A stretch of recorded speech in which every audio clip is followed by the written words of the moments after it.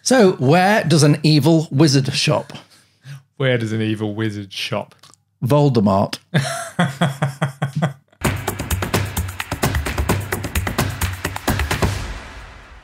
Hi, welcome back to Virtually Real. This is Corey, and he's a dyslexic wizard.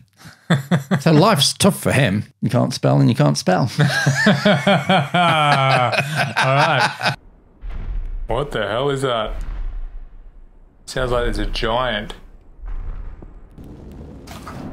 How cool is that? Ah, there we go. Then if I do that as well. Block and throw 'em. All right, I got another handle to pull. Let's go. This is my speciality.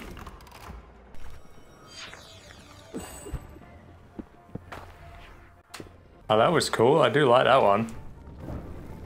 Oh, but once they're frozen, you got to smash them, I guess. Just like Elsa.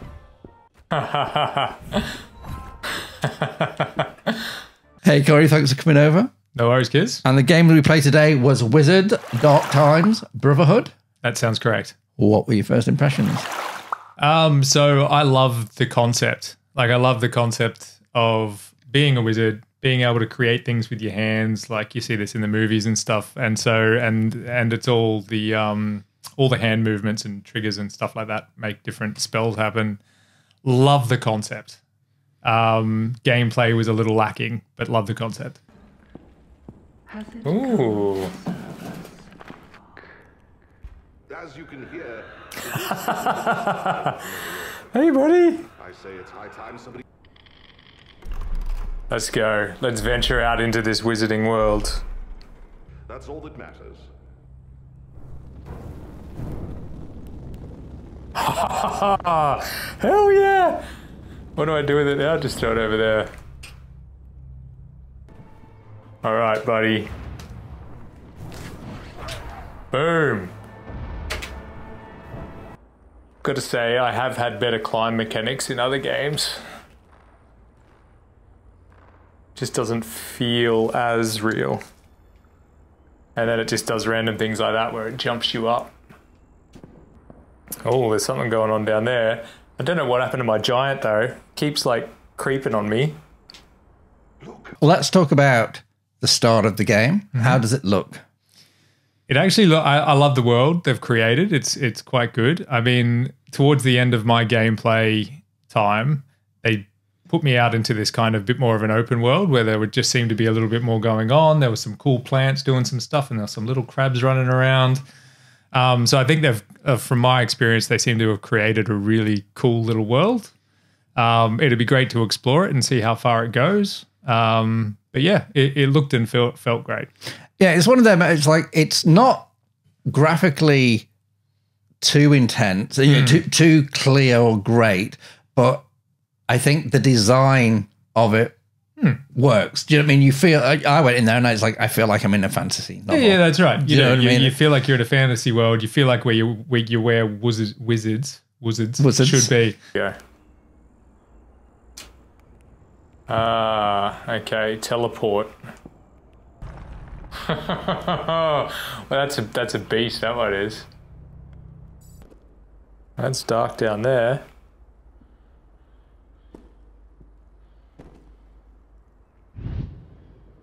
Sorry, wrong one. That's what I wanted. Yes. Let's see. This guy who has a very calming voice. All right, so. Mysteries. I wonder what will. That definitely did something. Try the other two. It looks pretty good. It's made in Unreal. The light effects and stuff like that are pretty cool. You find yourself in a dark place. You do your first spell that you light your fire. So let's talk about the gestures, because you seem to have the same problem that I had, which I assume that possibly a lot of people are having, where it gives you the tutorial. You're able to do it. As soon as the tutorial goes off the screen and you're in battle mode, it goes out the window. And a few of the gestures seem to be relatively similar. So I will go to create a shield, for example, and a fireball will pop out or something like that, you know what I mean? And so that happens to dyslexic wizards. Impudent ones too. Yeah, anyway, so yeah, I think there's just that, and that's when I talk about the gameplay. I guess I've played some other games that are relatively similar, walking through worlds and interacting with that world. And I think this one, just the mechanics of that kind of like the spell creation, the climbing, stuff like that was just a little bit off. There we go. Let's see if it can block this.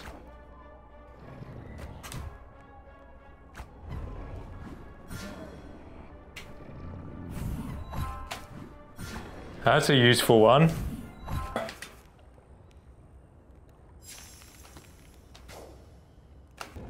All right, these guys are intense. That's better. That's the one. Stay down. Got some target practice there for me.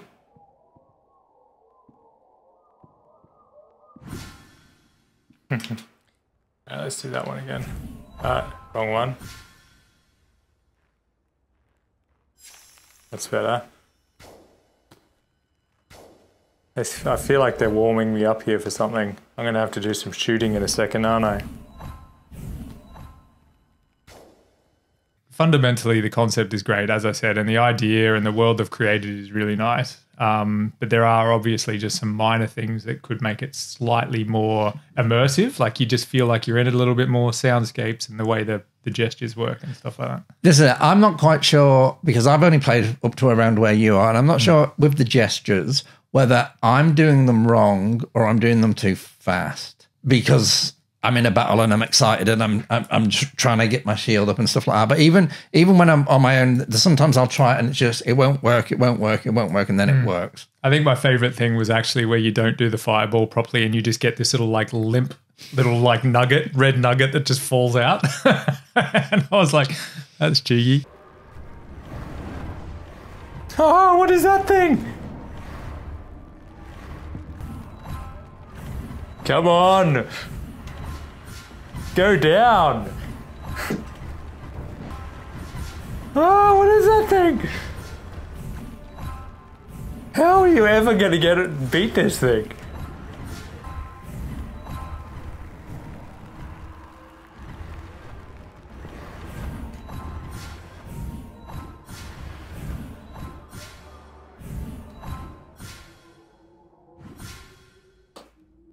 Victorious! Kieran, I did it! That's amazing. Holy crap, I didn't think I was ever going to get past that point in this game. I thought this was about to be where we ended the VR. Very disappointing for all those involved. And how are you with the story? I mean, so far, I mean, I feel like we were only just getting into the story once, because most of the gameplay up to that point were a few battles and stuff, and I think it was more just to prepare you to step into this world a little bit more. And so I'd only really just stepped into the what I felt like was the real world, and they introduced me to the villain, which was the witch or whatever she was, and yeah. So I was just starting to get the story. I understand the story, but I don't think I was that engaged by the story by the time I got out of the game. Yeah, and yet again, I can't talk for the whole story because I haven't played the whole game. I didn't mind it. I found it a little bit like AI could have written it. Do you know what I mean? It was your bog standard fare of fairy, which is fine because you're in that environment, but I felt there could have been a tiny bit more. But look, as you progress, maybe it does get more. When you found that troll giant and you had to turn around and free him and he lifted up the space for you, it was like, just as I was starting to get a bit bored, it was like, here's something new. If it keeps doing that throughout the game, that would be cool. I do wonder that if it just kind of stays the same way, it's just a bit of narration, then some enemies turn up and you have to fight them, a bit of narration. I wonder how frustrating it's going to get if those gestures don't get better. Yet again, it could just be muscle memory. It could be us. When using Frostbow, grab it in the middle with both hands and hold down there to pull there. Yeah.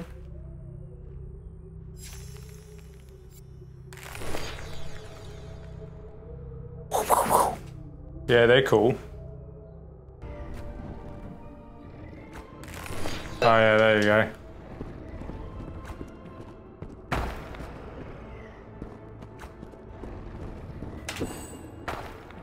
It's tricky, they're building up now. There's quite a few gestures. Now I'm just doing them by accident all over the place. Something's afoot.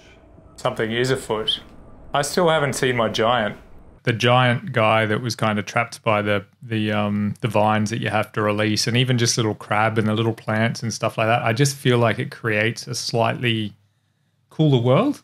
Like you just feel like you're there and there's stuff going on around you. It's not just like you're walking through some walls and then you have to climb something and then a elf appears that you have to kill or whatever. It just feels a little bit more real if those, like, even if they're not interactable, even if they're not something that's part of the story, but they just add a little bit of kind of fun. Well, even you said at one part, it's like, look at the way that fern's moving. Yeah, and it's little touches like that kind of draw you into the world, which kind of, which is why I wanted a little bit more from the story. It's like the world is amazing. It looks great. It feels like I'm in a fantasy. Once you got the gestures on, you've got your Doctor Strange kind of shield thing going on, and you got your bow and you can break your bow apart. All of that is really cool when it works. And it's like I say, it may just be me being new to the game that I'm not actually... It doesn't seem to be gesturing all the time, but you are having the same problem. So I wonder, is it a game mechanic that needs to be fixed, or is it just you need to play it for 2 or 3 hours? Let's go. That was too close. I can do things, trophy earned. That's passive aggressive. Oh, this is cool. Now there's a like landscape. What are these little things? Back to being cool again. I'm not like fighting for my life against some invincible being. Something going on in here? Someone's been camping here. Go for a wander, shall we? See what interesting things we can find. That's cool, that fern, the way that fern's moving. It's like the little half-assed one that just pops out if you don't do it properly.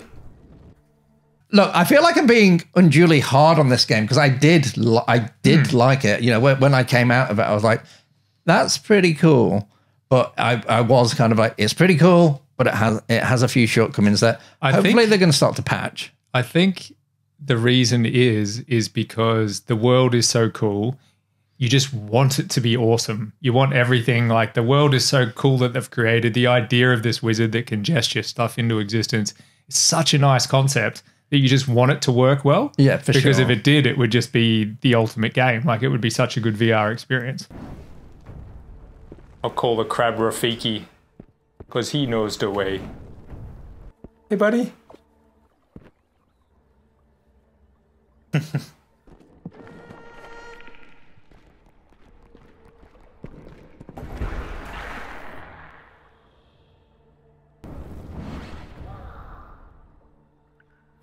Okay, there are some dangers out here in these here woods. And there is multiplayer in here as well, so you can team up with 2 other wizards. I think it's 3 or maybe 4, and you can kind of go through the world together, taking on enemies and stuff like that, which yet again would be pretty cool. We didn't try it today. I feel like I've been negative, and I think that's it. You can see how great it could be, and it's just not quite there yet. It's like, that's right. It's annoying. We must also put out that we did get a key for this game. So the developers did give us a key to review this game. Cheers, guys. Thank you, developers. And we do love what you've done so far. Just keep patching. Patch. Oh, what is this? Carry lines. I can't move through these vines. Please take them off me. All right, so if I go...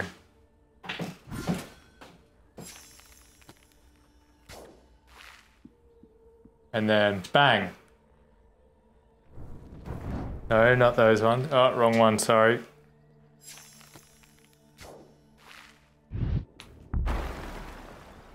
There you go, buddy. You're cool. Oh, Stand back now. you gonna help me? High five?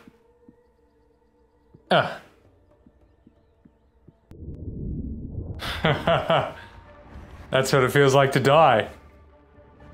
We do have a spare key to give away. It is for North America. So if you're one of our American audience watching, if you list down below who is the Dark Wizard from Lord of the Rings, then we'll get that key to you.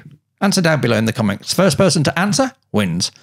I'd like to say memberships are now live on the channel. So if you want to see Corey's full playthrough of Wizards Dark Times, then for the price of a cup of coffee, you can join up and have hours and hours of VR goodness. Not just Corey, but all my other friends playing the VR games. Hours and hours of me trying to do gestures.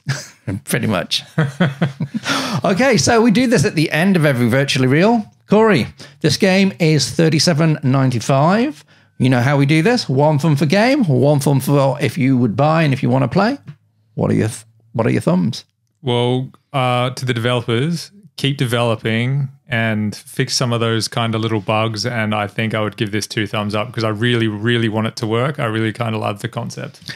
I'm going to give it 2 thumbs as well. They've already put out a patch and they've also put out a roadmap saying that we're going to improve it here and here. So they're working on it. They're not just leaving it. Yeah, perfect. And if they get for me, it's just the gestures. If they get the gestures fixed, the rest of the game, I'll put up with the AI story. Yeah. So the developer guy that wrote the story is like, wow. It's like shutting ChatGTP. Hey, ChatGTP writes all of this show for us. We're not even here. This is my AI chatbot. All that's left to say is thank you, Corey, for coming over and being a wizard. My pleasure. Thank you at home for watching. Stay virtually real. Bye. Bye. So wizards don't fart. No? No, they cast smells.